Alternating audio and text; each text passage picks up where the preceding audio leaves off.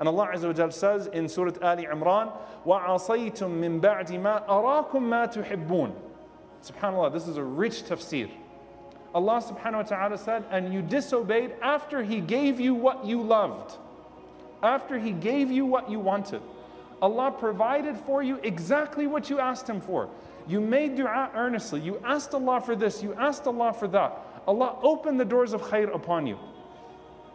And you responded with disobedience. And of course, this is speaking about Bani Israel and in a specific context, but it has a great meaning to it. And the ulama of tafsir, they reflect on this ayah. They say, Al-ma'asiyatu ba'da al-ni'ma ashaddu min al-ma'asiyah qabla al-ni'ma. To disobey Allah after He has given you something, after He's given you a blessing that you've been asking Him for, or something that you love, is worse in His sight than when you disobey Him before He provides that thing for you. Not that sin is ever justified with Allah subhanahu wa ta'ala. Not that disobedience is ever not a problem, because every disobedience is an act of ingratitude, and Allah subhanahu wa ta'ala deserves all gratitude from us. Not that. But especially when Allah finds you in a state where He's giving you everything you're asking Him for, and you're responding with things that He commanded you not to do. That makes it worse. And again, don't just think about Bani Israel. Think about yourself.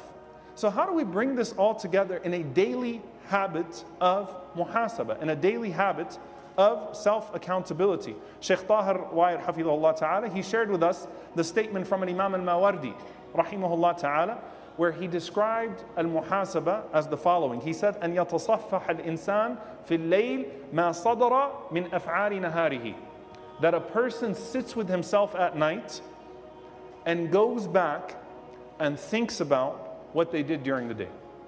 A person sits with themselves at night and then goes back and thinks about what they did during the day. Because let me tell you something. A person who is not introspective can find a way to make everything, even kaba'ir, even major sins, not that big of a deal. Because if the shaitan is your mufti, you're led astray. He'll make everything, texts fly out the window. The most severe warnings of the Prophet ﷺ mean nothing to you if you are not that introspective person. And yes, we find this constant emphasis in the Quran and the Sunnah to have people around you to stoke that proper conscience when you're not thinking right. We have that concept of the jama'ah, we have that concept of the group, we have that concept of ahl al-dhikr, of people of knowledge and people of remembrance that are meant to remind as well. We have all of that, of surrounding yourself with good friends that will rub off on you and that will help your conscience be more alive.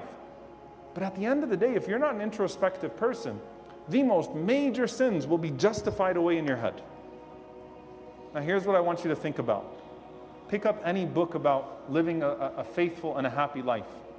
Pick up any book about gratitude. And they'll all tell you, you wake up in the morning, and if you wake up with that lens of gratitude, everything is going to be okay. Everything is great. When you wake up in the morning, you still have not accumulated the sins of the day. You still have not accumulated the sins of the day. So what I want you to do is when you wake up in the morning, just take 2 minutes, 3 minutes. And if you want to be good, 5 minutes. And sit there and count every ni'mah that you can think of for that morning. وَإِن تَعُدُّوا نِعْمَةَ اللَّهِ لَا تُحْصُوهَا. And if you start trying to count one blessing of Allah, you will not succeed. Just spend 3 to 5 minutes in the morning and think about every ni'mah that you have woken up to and say, Alhamdulillah, sincerely, gratefully from your heart, with full gratitude from your heart. Ya Allah, thank you for this. And then at night, dear brothers and sisters, when you lay down, spend 3 to 5 minutes and review every one of your conversations for the day. Review the backbiting. Review the slips of the tongue. Review the slips of the eye. Review the major and the minor, the public and the private. Review it all. Just spend a few moments and then put it in a bag of istighfar and send it to Allah subhanahu wa ta'ala. Ya Rabbi ighfirli. Ya Allah, I fell short today in this regard and that regard. Get specific with yourself, because you're not going to become a self-aware person unless you get specific with yourself.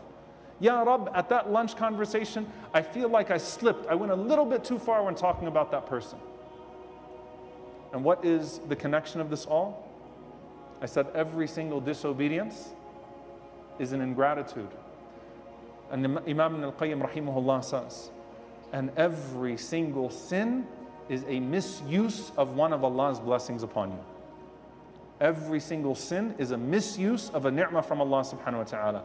Allah did not give you that tongue so you can backbite His creation. Allah did not give you that intelligence so you could scheme and deceive people. Allah did not give you those eyes so that you could look at the things He told you not to look at. Allah didn't give you that body so that you could use it in lust and sin. Allah gave you those blessings to use them for khair, to use them for good. How dare you use those blessings for shar, for evil?